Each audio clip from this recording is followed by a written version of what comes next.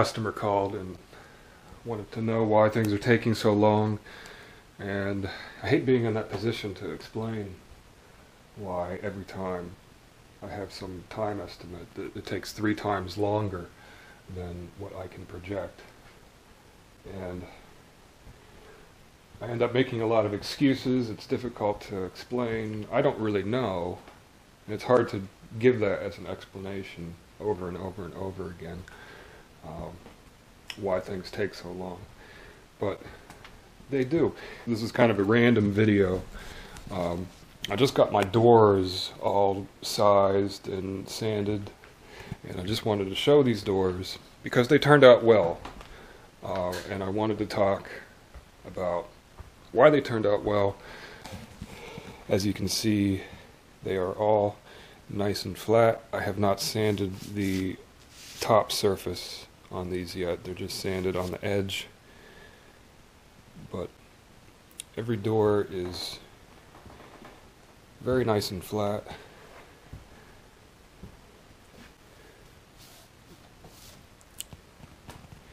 Okay, so I'm going to try to explain what I did and the steps that I took to make perfectly flat doors when the finished product is all glued up.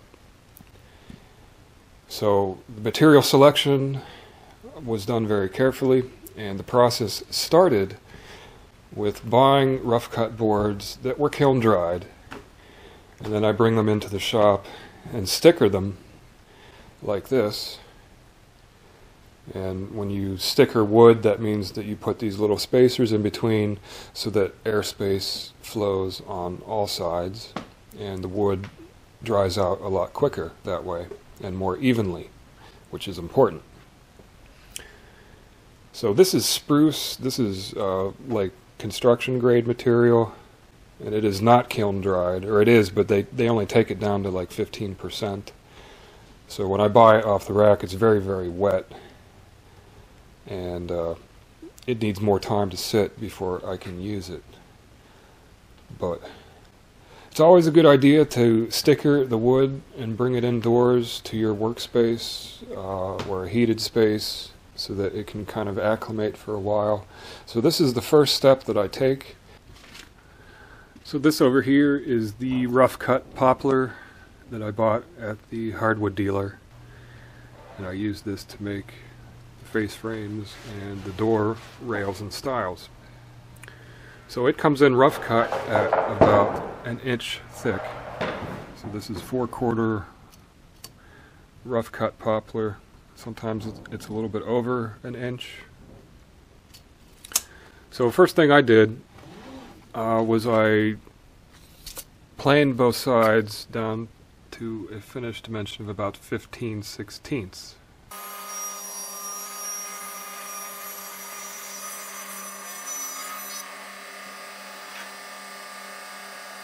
So I did one good pass on each side just to get it a little bit closer to its finished dimension, which is 13/16. So this is a door part, an extra piece.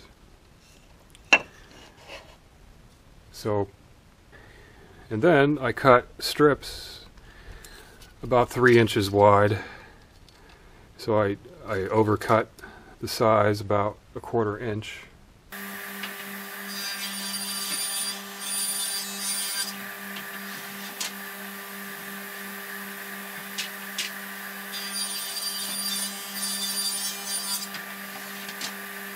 And then I stickered it again and let that sit for another few weeks.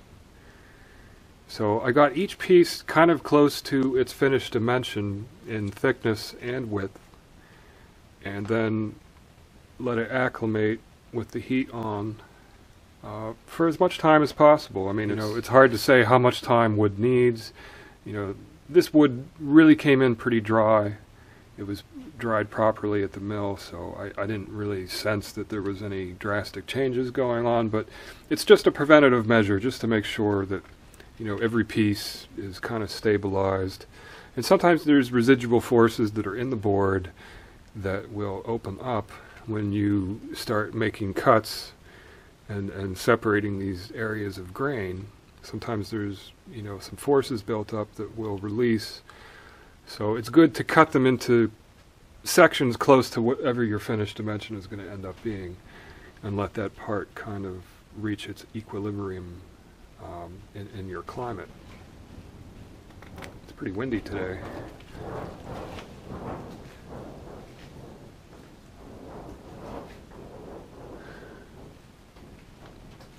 So that was the extra step, or 2 steps, that I took to get the wood in its most stable position. And at that point, you can begin to really read the stability of each piece. And every time I would cut a piece on the chop saw, I would test it to see how flat it sits on the table. And so the quality control step occurs, you know, when this wood is being processed on the chop saw, and then again on the joiner when I flatten the boards. Because I want to select the boards that have the least amount of twist in them occurring already. So any slight a bit of twist in it is set aside and then used for something else. So that's the step that I take. It takes a lot of time, a lot of extra time processing the material, because I'm testing every single piece, you know, for its flatness and parallel. It doesn't matter if it's a little bit warped on the edge, but it's the twist, you know, how things sit flat on the surface, which makes the biggest factor. I have a piece here. And I mark it with a W, which stands for wanky. That means this piece is wanky. And you can see it has a twist on it, which is severe. You would never make a door out of this piece. But this is the kind of thing that you know, would end up in a factory production line. Because if you were just going to look at this piece of wood for like 2 seconds, you'd say that's a pretty nice piece of wood. It's got nice straight grain, the color's even, there's, you know, no defects in it. You know, it wouldn't catch your eye unless you do this testing step. You can see, oh, you know, it's not sitting flat. And somebody who's got less experience working with wood, they'll be like, oh, well, you know, you got plenty of thickness. We'll just, you know, do a couple passes on the joiner to get it parallel, and then you run it through the planer, and then you have a nice flat piece of wood, right, without any twist. That's wrong, okay? It's wrong, and I'll tell you why. Because this piece is not stable. It's twisted because it's always going to be, you know, moving with the changing moisture content. So what happens, let's say if this piece is perfectly dry, you get all the twist out of it, and you make it parallel. The moisture content's going to change when it rains, okay? It'll soak up some moisture. It will twist again. It'll twist in the opposite direction. So boards that have a naturally occurring twist like this are always going to be moving like that. You can't flatten them out and have it be reliable, okay? That's why the term unstable is used to describe pieces that have warp in them, okay? Because if it's warped, it's going to warp more at some point. It's not stable. It's not going to stay the same. So these type of pieces have to be looked out for and set aside and discarded, used for something else. I could flatten this out and use it for face frame.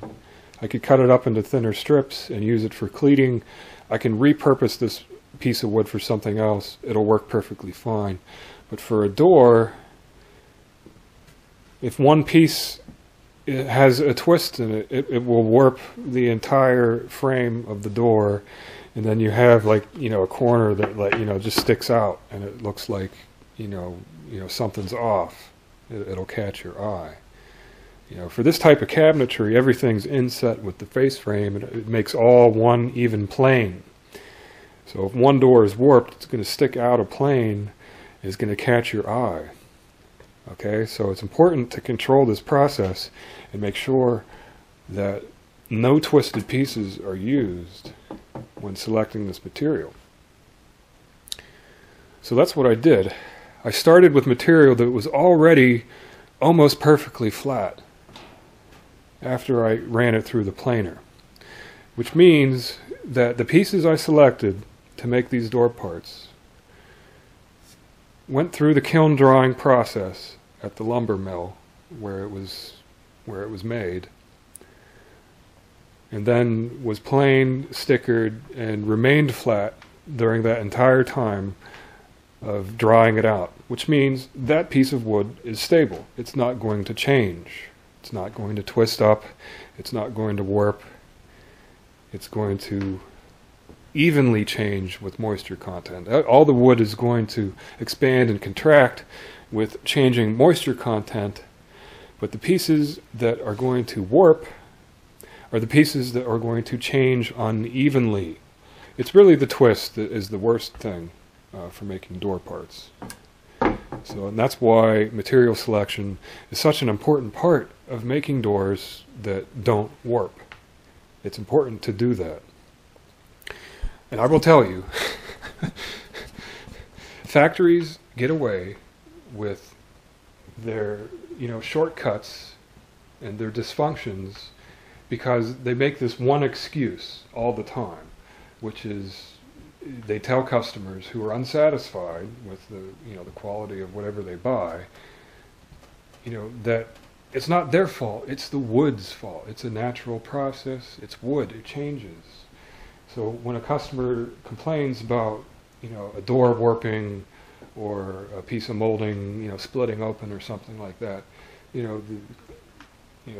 there's some, secretary whose job it is at these factories to, downplay, the damage and try to explain to people that it's a natural process. It's, it's organic. It's,